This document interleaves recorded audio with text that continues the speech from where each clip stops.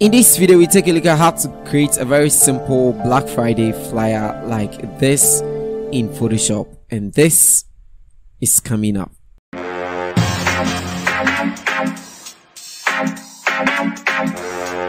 Hello everybody and welcome to the channel. Over here we do Photoshop tutorials and tech reviews. So if that's something that sounds like you're interested, kindly consider subscribing. Now inside the description of this video will be a link to download all the resources that I'll be using, so you might consider downloading them and practicing over.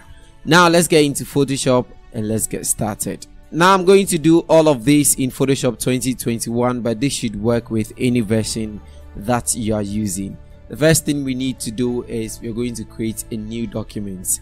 So you head over to File and then New or Control N to create a new document. Now I'm going to create a document of 4 by 4 inches, and then I'm going to leave my resolution at 300 and go ahead and click on Create. Now you should have something like this. The first thing we need to do is we are going to add a gradient overlay. Now this is going to be very simple tutorial. So you head over to the Create New Fill or Adjustment layer, and then you left click on it. Head over to the gradient section over here, and then you are going to click on the gradient bar here. Now this is the colors that I'm going to use, but of course you can use any color, especially depending on the device or the gadget or the type of image that you are using. So over here, these are the colors that I'll be using for this tutorial. This will be the first one, and this is going to be the second one. Now when you are done with everything, you go ahead and click OK, and then you head over to the style, and then you are going to change this to radial. Now the next thing you do is you are going to reverse the whole of this gradient so that we would have something like this. And now we can go ahead and click OK. Now this is the gradient that we are going to use. The next thing that we are going to do is we are going to import in the wristwatch that we are going to use for this project, and we are going to use that also as a background. So I head over to File and then Place Embedded, and I'm going to place the watch that I'm going to use. I got a couple of the watches for you, so you can try with any one of them. Now I'm going to right click on the layer and rasterize it. I'll choose my eraser and make sure that all of these ones are off, something like that. And we are actually going to use this as the main image as well. So what we can do here is we can make a duplicate and hide the first one, and then we can go back to the first one, press Ctrl plus Shift plus U, and it is going to desaturate it. Now head over to the blending mode here, and we are going to set it to overlay, and we are going to press Ctrl T, transform it a little like this, and drag it to this very side, so somewhere around here. So you can open it up some more like that, and then we are going to lower the opacity over here way very low, so somewhere around here 10-12% should be fine. Now once we're done with that, we head over to our shapes, and then we are going to choose the rectangle tool. We are going to create a very simple rectangle like this, and then we can go ahead and double click on the layer thumbnail over here and give it a color from somewhere here, so something like that. And these colors are obviously from the black watch or the watch that we will be using. So I'm going to turn this one on here, and then you can see that this is exactly the type of watch that we are using. So I can place it somewhere around here, but the concept that actually came in mind was to open this one up some more, and then I'm going to rotate it like this. What do you think? Between the first one and this, which one would you prefer? So I can place it somewhere around here. Now we want to transform this one a little bit smaller like that and drag it over here. I think this place looks quite okay, so something like that. And then we can double click, and this looks very okay. Now the next thing we do is we right click on this layer, go to the blending options here, and then we can add a couple of effects to it. So the only effect we're going to add is the drop shadow, so something like this.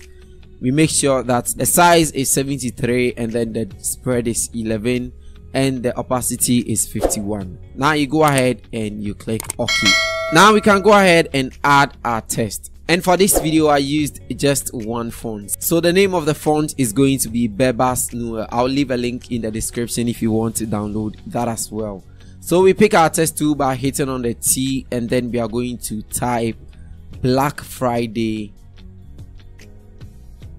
sales. Now we are going to select all the text, and then we are going to change that to white. Now you can see from here that the text are slanted, and you can do that by going to the toggle character and turning off this Fox italic, and it's going to be slanted.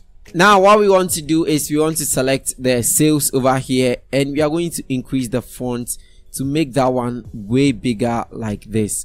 And if that happens, it means that it is overlapping on the Black Friday. So we are going to open it up some more like this one, and then we can press Ctrl T to open the whole of the text like that, and we can position it over here.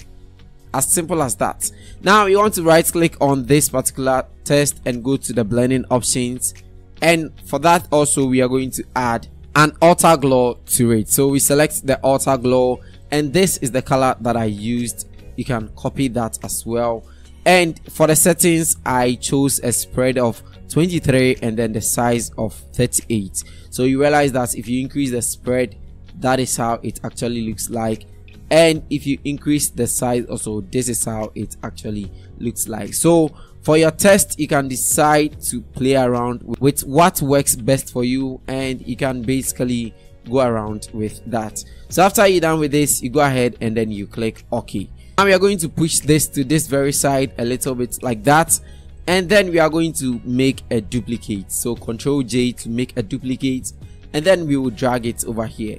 We are going to pick our text tool, and we are going to change the font to, so we change it to something like this, and then we can press Ctrl T to transform it out a little bit to make it way smaller, so somewhere around here.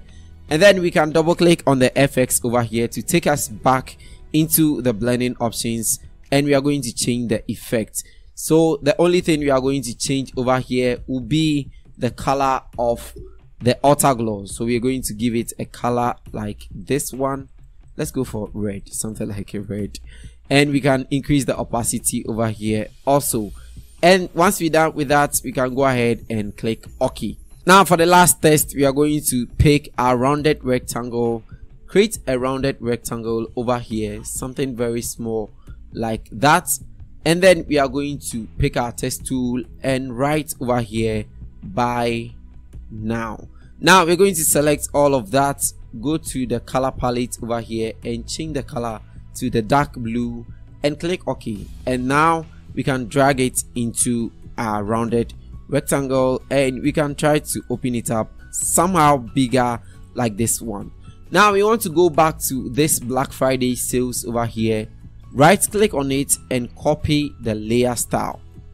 Go back to your rounded rectangle that you created, right click again and go to paste layer style. So you realize that the outer glow that we added to the Black Friday has also been copied onto the rounded rectangle. Now it's time to add the elements. The first element I'm going to add will be a triangle, a normal triangle. So you pick your triangle tool.